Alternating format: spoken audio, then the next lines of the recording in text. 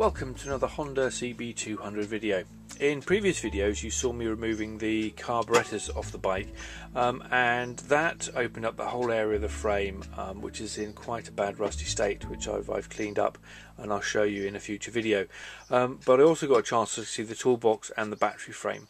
The toolbox was heavily rusted. Here are some photos of it in situ.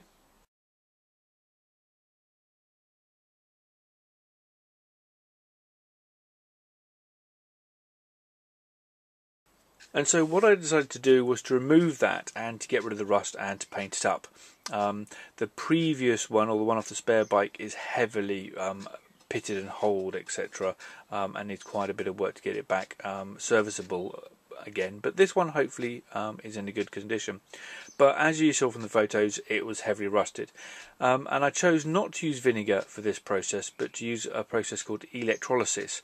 And so I thought I'd just show you the experiment, the trials I did to get to this state here.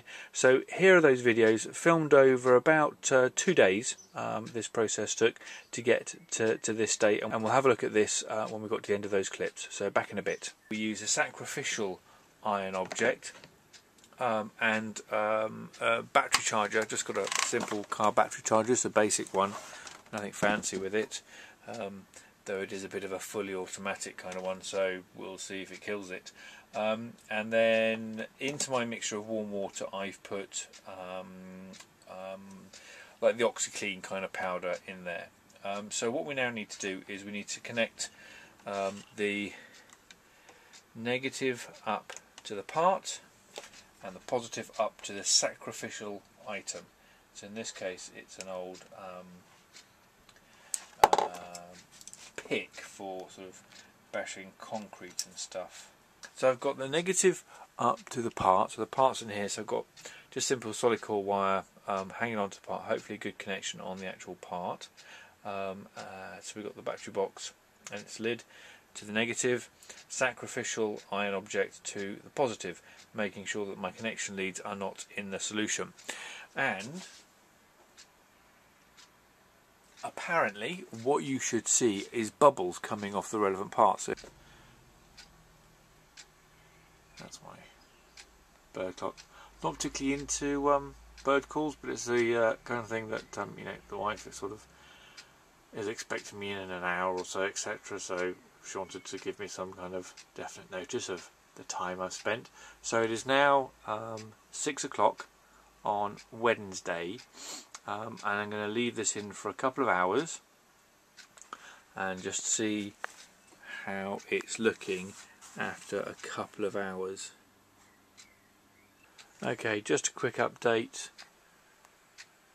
1/4 Because this is a slightly intelligent charger, because I had it connected straight to this, it wasn't actually putting a voltage through or current through, so I put a battery onto it, an old knackered 12-volt battery, and connected it all up. So the positives on the sacrificial piece, minus on the part to be de-rusted, and almost instantly I started having the green corrosion on the connector, so I've brought it out of the water, and you can now possibly, if I get you zoomed in, seeing all the bubbles starting to form on that.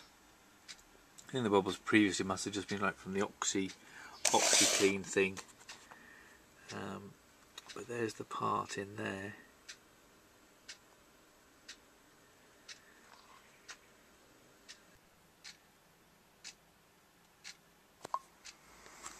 Okay, we're what, an hour in, and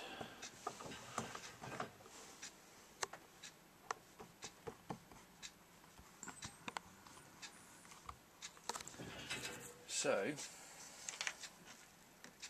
you can see the rust patch here. There's rust around the this item here, so I think it's working, or rather not completely bugging up the part.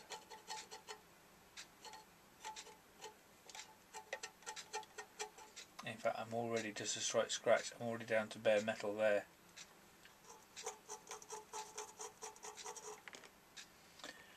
Okay, so let's put it back in. So I can see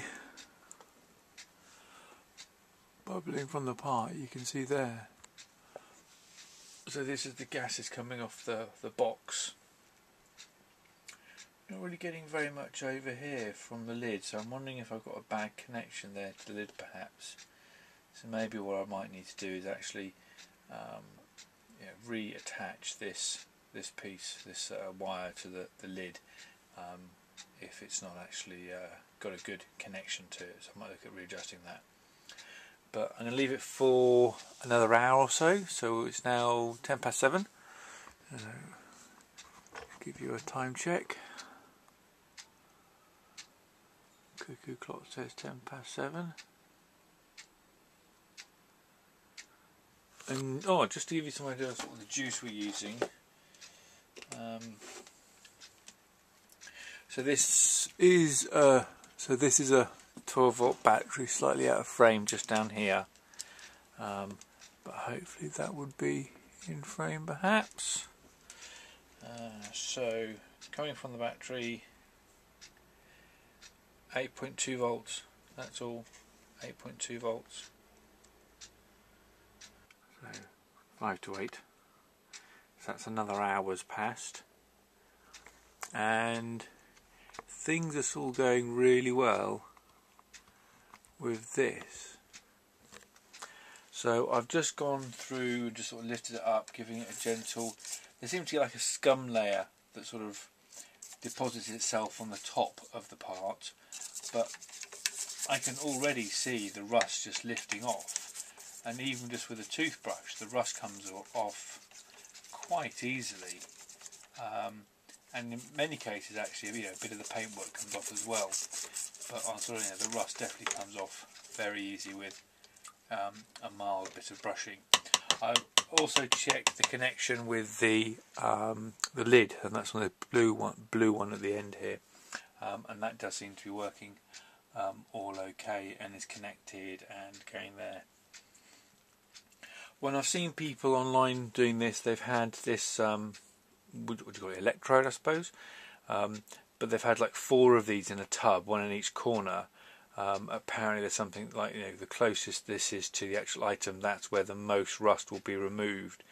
So I moved it over to this far corner over here under this new rust patch you can see forming over here, and maybe that's helping with this lid one that's over here. If I had any more of these picks, old picks etc, also big 6-inch nails etc, I'd put one in each corner, connect it all up etc, just to even out the process around the whole thing.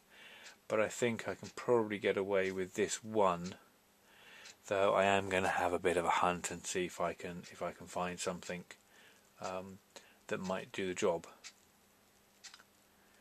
So yeah, it's going well. So yeah, it's 3 minutes to 8, 8:45. Made some modifications.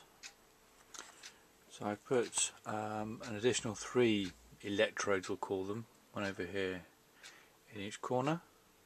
Connected them all up to my positive. The neutral is exactly the same, and the battery setup is exactly the same. So the charger is charging the battery is powering the reaction, and I've got a lot more movement in the water now. There's an increased sound of bubbles and those kinds of things. Seeing some reactions over here.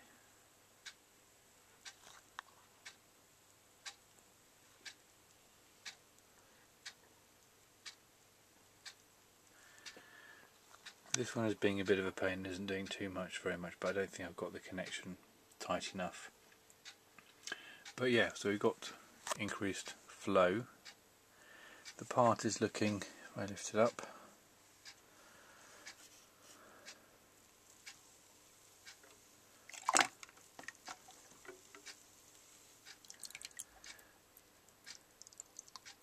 so there it is at the moment. Start seeing the sort of bare metal appearing.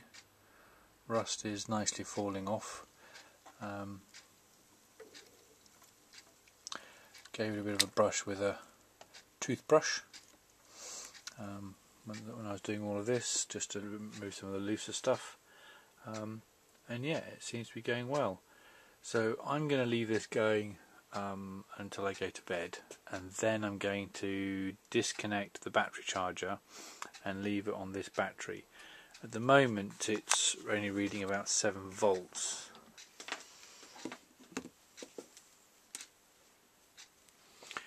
Doubt you'll be able to see the reading.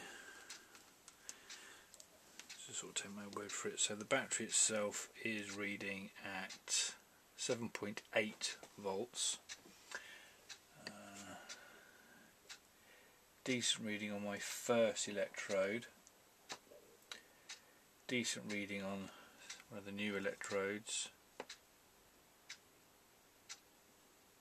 Getting medium on that one, and then this one is my weakest connection. I'm not getting very much of a connection coming through here to this particular electrode.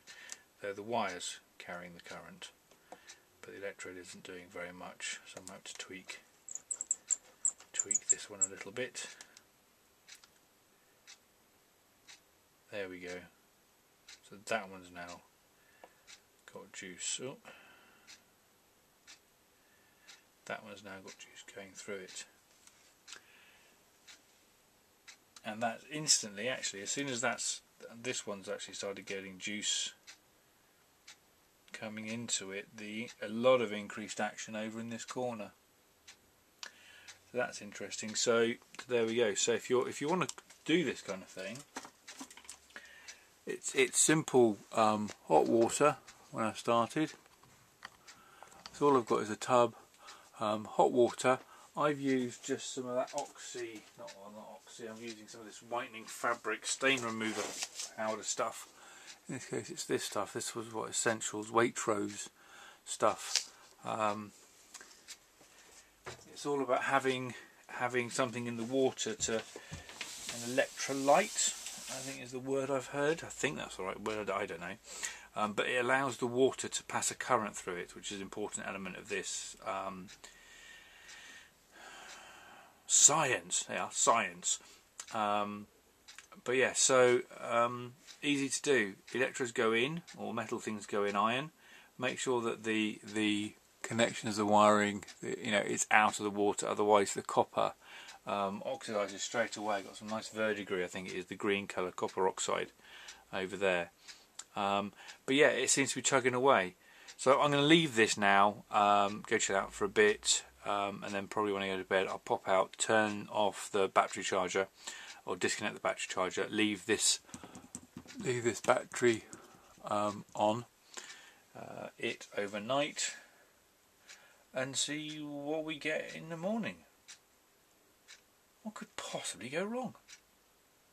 Right, good morning. It is now 8 AM on the following day.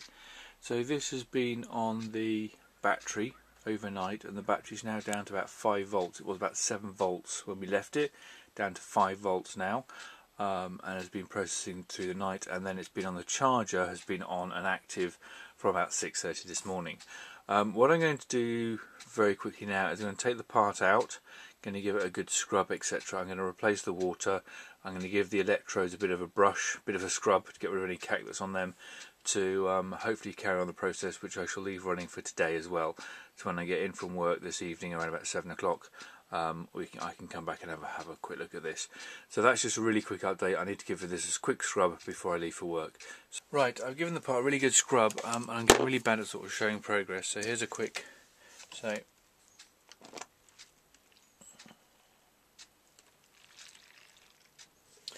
So there we are. We're down to quite a lot of base metal in places. Still a bit of crack and dirt in here, but some of it is dirt, and so I've given it a really good scrub to clean it off as well. The underside is looking not so great at the moment, but I think we're getting there.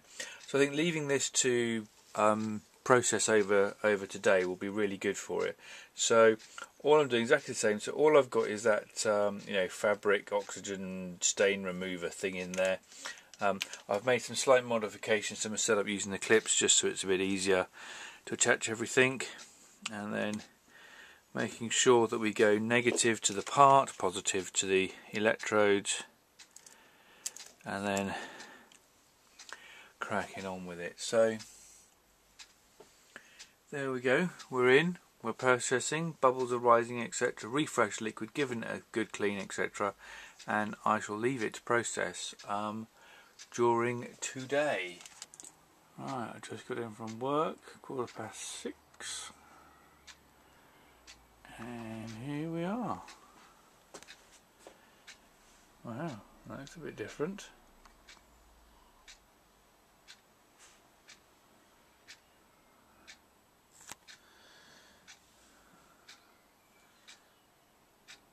Not very much happening in there. Bubbles point of view. So does that mean that all the rust is gone? That only affects rust, so I suppose it's time to lift it out and take a look. So I'll put you on the bracket here. Voltage test just to see what we're doing. The charger's not looking that happy, but I'll deal with that. Battery voltage 2 volts. So I think I might have killed the old battery, but then there were dead batteries anyway from a service point of view. So let's quickly lift this up and give it a gentle brush off and see what we get. So just with a toothbrush.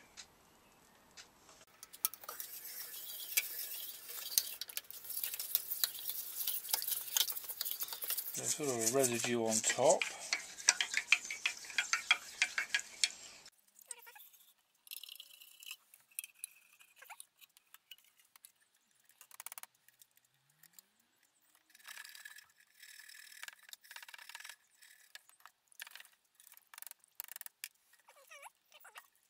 There's a smattering of rust still in there, but I reckon that'll come off with a brush. I haven't got a brush small enough to get right down in there.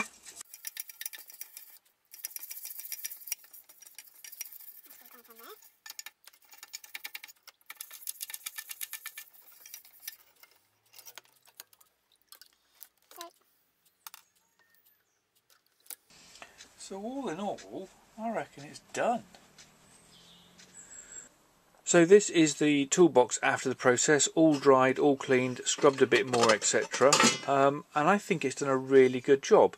All the rust, or the majority of the rust I should say, has gone. Still got some pitting in areas, and it's also removed quite a bit of the paint as well. And so it really is in a reasonable state for spraying. So I need to sort of rub this down, get rid of some more of this paint. It's got rid of 90% of the rust. I don't know how well you'll see in there, probably not at all. You can still see a little bit of rust in there. So it hasn't really got right inside there, and right at the bottom there is still a bit of rust. Some holes have started appearing, as the classic for this kind of stuff, so I need to fix those, either braze them or I might even leave them. And there's still bits of rust residue still in there that I need to get out. So I could put this back in again and see if I can get maybe an electrode thingy into here, but it mustn't touch this unit, so maybe an electrode in there would help clear out in there. Or what I might end up doing is just crusting it with that Hammerite crust anti-rust stuff before I spray it. I also might remove the clip so that I can clean up in there, spray in there nicely, and then replace the clip. But all in all, I found this process really good, really useful, really interesting way of getting rid of rust on the surface without using harsh chemicals and without using a lot of vinegar. As you saw, just water and some of that oxy destaining solution just to make the water conductive. But yeah, I think it's done a really good job. So when the temperature gets a bit better, at the moment we're at sort of 1-2 degrees centigrade, I will give this another rub down, crust it, probably take off the clip, and then spray it, undercoat and top coat, and then fully reassemble it. So that will be in a future video. So there you go. So I hope that you found this informative and useful for electrolysis process. My next job with this is to have a go with the mudguard. I've got another mudguard over here. So here is another mudguard, and on the one on the bike it's heavily rusted in here, and the classic you can see on this one starting to go up in there as well, and the underside as well has started to rust on the one on the bike. So I need to de-rust it and then paint it, but I don't know how this electrolysis will affect the chrome, so that's an experiment to do. So I hope you've enjoyed this video, hope you found it useful. Thumbs up if you like it, comments below, and do hit the subscribe button and the notifications, and see you again in future videos. Cheers, bye for now.